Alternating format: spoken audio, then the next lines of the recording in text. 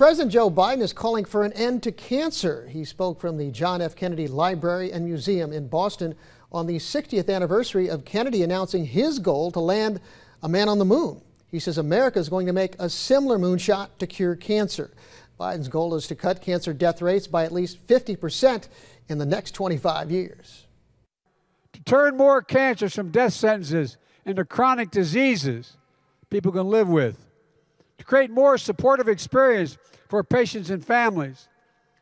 And to update our fight against the cancer. It's a disease we often diagnose too late and have too few ways to prevent it in the first place.